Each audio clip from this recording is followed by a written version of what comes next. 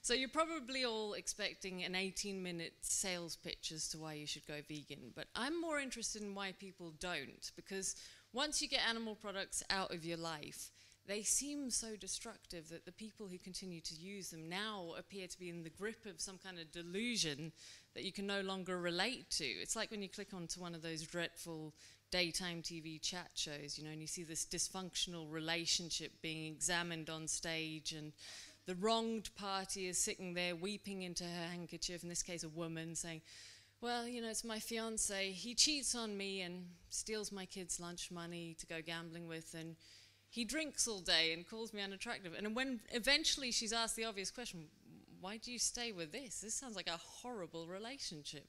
It's always the same, isn't it? It's always, because I love him. And that's what meat eaters are like with bacon. This is a dysfunctional relationship in both directions. I mean, obviously the animal products do come out of it worse, but even for the consumer, it's really negative. We don't like to be reminded that it's animals we're eating. And so you never see their heads or their hooves or their tails on display in the supermarket. Then when you get this stuff home, you have to cook it, because even after thousands of years of eating meat, it's not compatible with human biology. We don't have the stomach acid to deal with the pathogens in raw meat. Then we have to flavor this stuff with the plants that we're attuned to tasting, because when you think about it, you can't really taste protein and fat. And so meat is really bland unless you add herbs, spices, oils, sauces. Then in the process of digestion, it increases your risk of cancer. And eating animal products overall increases your risk of several chronic conditions, including many of the top 10 killers in the West, such as atherosclerosis, heart disease, stroke. Yeah, but we love it though. I like this relationship. I'm having a good time. And now I haven't even mentioned the fact that farming is, of course, animal kidnap, enslavement, rape, murder. I know this really gets people's backs up when you start using language like this, because they want to tell you, oh, you're being melodramatic. It's not that bad. But, I mean, to me, these are just the bland facts. And I think for a long time, activists have felt like all we need to do is tell people the facts and that'll be enough to motivate them to change. Well, increasingly, people know what's wrong with animal products. And so I think we have to acknowledge that for a lot of people, it's not that they don't know what's wrong, it's that they don't feel a really strong emotional reaction to it. I think this is the majority of people. You feel like, you know, I should feel guilt about eating meat. I should feel concern about my future health, but for some reason, still nothing. You know? And I think there's an explanation for this. If your head and your heart are telling you two different things, one of them's wrong. And I think it's that the brain hasn't evolved to have accurate emotional acuity about stuff it hasn't seen for itself. So you could be told about a situation, and if you haven't seen it for yourself, you can still picture it really clearly with your head, but it's as though your heart has no idea whatsoever. And this is a disaster because it deprives us of the emotional feedback we need to stop us from buying products we literally don't agree with. I'm sure people are thinking, well, listen, love, you know, I've got an imagination here. If you tell me about a situation, I can tell you how I feel about it. And I am effectively saying not very accurately, because you know that phrase, if abattoirs had glass walls, we'd all be vegetarian. I think people relate to that, but it is an extraordinary admission of idiocy, isn't it? Because it means we can come up with the combustion engine, string theory, and relativity, but you can't quite work out what might be happening in an abattoir for some reason. And I think you can't quite work it out emotionally. Something changes when you see it. And I presume this is because when we were evolving on the savannas and in the jungle, your emotional world would only need to extend as far as those animals and people that you interacted with yourself. And, you know, you wouldn't need to know why predators were going to attack you and get into their headspace and deal with their baggage or anything. You just need to know what they were going to do intellectually. You wouldn't need to empathize with your future self either and think, where am I going to be in 5 years' time? Because the process of getting older in the past wasn't about forward planning until agriculture. It was very much about surviving the moment and doing the right thing now. And if other people were eating food, that was your cue to do the same, because you never knew when food was going to be around again. So what we've got now is this very myopic perspective that is really tightly focused on the here and now. And it doesn't work with modernity, because the modern world is like a complex web of transactions based on products that are manufactured elsewhere where you can't see them. We all think we got this future ahead of us, but we're like rubbish at cultivating it. We get caught up in destructive behavior and addiction, and it's because in navigating this new landscape that has these two new dimensions that aren't here and aren't now, they're over there and over then, the web of acuity just falls woefully short. And a lot of what we do, I don't think we can see or feel. So you sit down to a steak and chips, and if you're not thinking about going vegan, then it's ambivalence that you feel. Now, a psychopath's problem is that they don't feel empathy. And I think our modern day problem is that culture deliberately prevents us from feeling the empathy we naturally do towards animals. I mean, you love your pets. When you go to see animals on a farm, we think they're cute. This is not an arbitrary instinct. No instinct is there for no reason. This is because, you know, we've evolved not to eat animals, and if you eat them, it turns out that meat's not that great for us. But culture provides us with this product that doesn't look like an animal. It's sanitized and shaped and flavored, and this completely belies the bloody murder from whence it came. Because if you were in the abattoir yourself, wielding the knife, of course it is empathy you'd feel then. That's what we've evolved to feel. A lot of us couldn't kill an animal at all, but for those who could, you'd still want it to be over as quick and painlessly as possible for the creature. Because, you know, if you were ambivalent, like, oh no, I'm cool with that, doesn't bother me, society would recognize you as a psychopath and say you need professional help.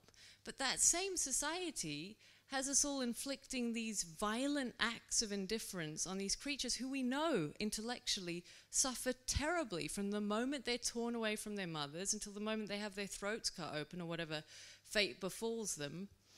And we know this is going on. So I think what we have to do is recognize that society is trying to hijack our conscience, make us behave in a way that goes against our human nature, and monetize the destruction of our health.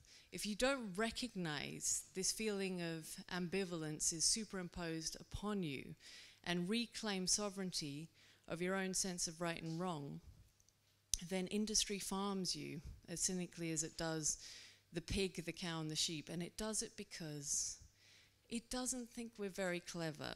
What is the argument for eating animal products? And it better be a good one, because, you know, all the cultures that eat fewer generally are healthier.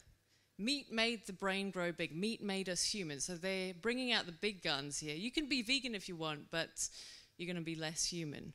Now, I do hope this is an evil conspiracy, because this theory is so flawed. If it's what scientists believe, I'm appalled. I mean, the point at which we switched over to eating meat, we weren't like the chimpanzee, able to catch and kill animals with our bare hands and teeth, and able to digest raw meat safely. We obviously hadn't evolved these physical traits over a long period of time adapting to this behavior anatomically, because if we wanted to do it, we actually had to devise tools more complex than anything that had ever been seen before in the animal kingdom. We also had to come up with fire, because if we can't deal with raw meat now, we certainly couldn't then. And we had to have the intelligence to know that if you put meat in the fire, it's going to make it safe to eat. So it's sort of a basic version of germ theory.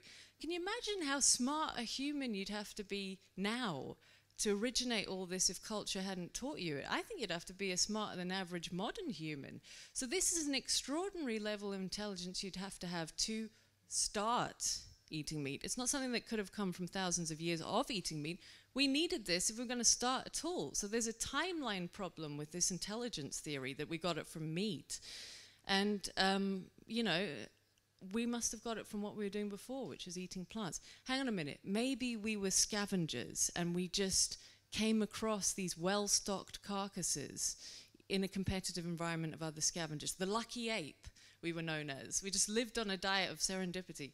Well, I mean, I think that's a bit insulting at that point. But still, you'd need fire in order to cook the stuff, especially if it was decomposing. And you'd need the intelligence to know that makes it safe to eat. So again, that timeline problem. What if we just caught a load of fish? Because you can catch fish with your bare hands, perhaps, and it's a bit dangerous to eat. Maybe you could get away with eating it raw. I don't know. And fish contains omega-3 that's crucial for the brain. Now, I think this doesn't work either. I mean, it's a bit hit and miss catching fish even with tools for anyone that's been fishing. Also, you're very vulnerable to predators. The omega-3 thing, I just think is misleading. I mean, it's a good source of omega-3 in the modern human diet because we don't eat many other good sources. Back then, though, we were eating an abundance of fruit and green leaves, for goodness sake. The green leaves alone would probably be enough omega-3 for the modern brain. But a lot of fruits have good ratios of 3s and 6s, figs, for example. This isn't something we couldn't get elsewhere. So, are there any signs anatomically that there was an adaptive advantage to eating fish and meat? Because if it actually shaped who we are, then we would have evolved so that we're rewarded for seeking this out. And our anatomy says the opposite. You know, we don't really taste protein and fat that well. That's why meat is tasteless. What we are rewarded for is seeking out carbohydrate, because you taste sugar as sweet. You taste salt for minerals, bitter to detect poison. And then you're most rewarded for sugar because glucose is the primary fuel for the brain and muscles. And so this idea that meat's a superior source of fuel is a bit ridiculous, because first the body has to convert protein and fat into something it can use, which is carbohydrate. And in doing so, it loses a lot of calories. You know, that's why if you go on the Atkins diet or any high meat diet, you're likely to lose weight. So it's not hanging on to calories and fattening up the brain, you're probably losing them. I mean, from an observational point of view, this is a bit of a silly theory anyway, because a lot of animals eat fish and meat. It hasn't worked for them, has it? I mean, where are the bears in all this? Not on University Challenge. No, if we are uniquely intelligent, we're probably doing something different to all the other animals. And this is where the amazing work of Tony Wright comes in, and his theory on how the human brain came to be suggests that about 2 million years ago we were in the tropical rainforests and we had access to fruit all year round, and we're eating more fruit by weight than any other creature on the planet. Now I know that sounds unlikely because there are a lot of big things walking around, but they tend towards the dense cellulose and the grass and the green leaves and all that. The bigger apes eat more green leaves than fruit, and the smaller, smarter apes eat more fruit than green leaves. And we were eating more fruit than anything. And it's not just because it's a good source of glucose that means it's good for the brain. It's because, as noted by Tony Wright, this is the sex organ of the plant. It's like the plant's version of a mammal's uterus, in effect. And so you can eat some green leaves and get plant estrogens. You can eat some meat and get some adrenaline, for example. This is a very concentrated, complex cocktail of chemicals that's there to incubate the next generation of that plant species. And taking in kilos and kilos of this every day creates in the body a chemical environment that is like having our DNA incubated in the womb of a plant, if you can get your head around that, because the hormones in plants trigger hormonal switches on our DNA and cause it to be read differently. And so this might account for why we change so dramatically during this period of time. We see the brain tripling in size. We see the appearance of the modern neocortex, which is the executive layer of the human brain that defines how we perceive reality and makes us human. So what happened when we stopped just eating fruit and moved on to the tubers and the meat and all that? And by the way, I would suggest that since meat and potatoes or whatever, tubers at the time, are more difficult to gather, more difficult to make edible, you have to cook them, and and sort of less appetizing. These were probably fallback foods that we didn't want to have to eat, but perhaps there was an environmental problem with our fruit supply, and there are many theories on that, and that makes sense to me. Why would you go after this stuff when it's so much more difficult? And at this time, it looks from the fossil record like the brain stopped expanding. Now, the fossil record is patchy, but what we do know is it's been shrinking dramatically for a very long time and not slowly. We've lost a tennis ball's worth of brain in the past 30,000 years. It's a golf ball's worth in the past 20,000. You never hear about this, do you? What Tony Wright says is happening is that when you don't get the fuel you need, and this is massively expensive, the brain's going to steward the resources it does have to those areas that are absolutely crucial to your survival. So the primitive instincts of fear and control. It's going to have to sacrifice the stuff that's not essential, so things like empathy, creativity, self-awareness. And you know, what I find fascinating at this point is the work of places like Johns Hopkins University, where they look at the action of psychoactive drugs in the brain. And they observe that things like psilocybin mushrooms and stuff like that, which I know are illegal, so I'm not advocating the use of them, but under these conditions, they seem to sort of reduce activity in the corpus callosum that joins the two hemispheres and allow for connections to be made that aren't normally, in effect lighting up dormant circuitry. And the subjective experience is more empathy, is more creativity, sometimes more self-awareness, where people say, wow, that's where I've been going wrong in my life. I didn't know that before. And I find that fascinating, because these are the things that make us human. And what Tony suggests is happening is that we're reverting to a standard mammalian model of brain that is very good at surviving, you know, and is cheaper to run, but like not so great at a dinner party. So anyway, that's my reaction to these scientific studies. It's obviously my personal opinion. I don't know what the scientists would report back. What I do know is scientists aren't massively worried about the rapidly shrinking human brain. They say, look at culture, that's proof that we're getting smarter all the time, which seems to me a little unscientific. There's no correlation between intelligence and brain size. Now the brain's shrinking, even though there was when it was expanding. And I'm like, you know, yes, culture looks like progress. Of course it does. But this is the same culture that is threatening our habitat, that is causing a wave of cancer, obesity, things like depression, that's saying to young people, if you want to continue the cultural enterprise, we're not going to help you. We're not going to hand any resources down. You know, you can pay us. We're going to treat you like a business. Have you noticed this? I mean, so a lot of behaviors in our culture seem quite threatening to the resilience of our species. They don't seem to be supporting it.